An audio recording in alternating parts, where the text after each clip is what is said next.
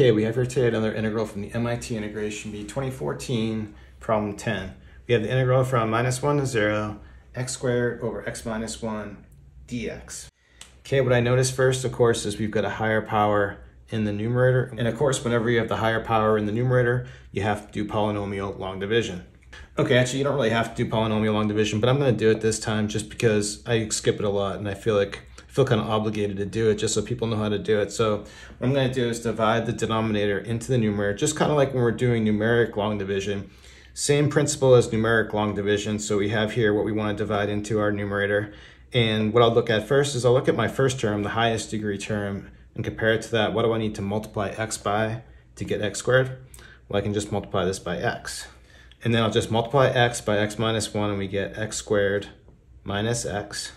Then here I'll just subtract. What's going to happen is the x squareds are going to cancel, so this is going to be like a 0 here.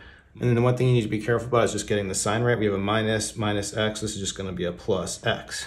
And then what we do from here is we just try to divide again. We want to divide x minus 1 into x. Again, looking at our highest degree term, the x, if I multiply that by 1, we can do that just putting a plus 1 there. Then multiply 1 times x minus 1, we're going to have an x minus 1 here. And again, we need to subtract these.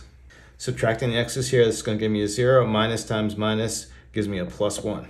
So this allows us to rewrite the integral. This thing, when we divide it in, we get, for our value, we get x plus 1. This plus 1 is the remainder, and we need to put this over the x minus 1. So when I rewrite this, we'll have our bounds, -1 to 0. We'll just take this first part, we transformed it into x plus 1, and then we have to put this plus 1 over the denominator, x minus 1 dx.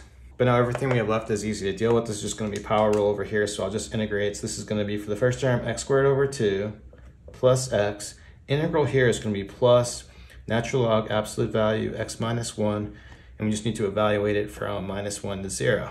So let's evaluate at 0. We're going to have, let's see, I'll just write it all out. So we're going to have 0 plus this is going to be 0. This is going to be natural log absolute value of, here plugging in 0, we're going to have -1. Absolute value of that gives me natural log of 1, but natural log of 1 is 0, so this whole part is going away. Then we'll have a minus, we plug in -1, this is going to give me half here. This is going to be -1, and then this is going to be natural log of -2.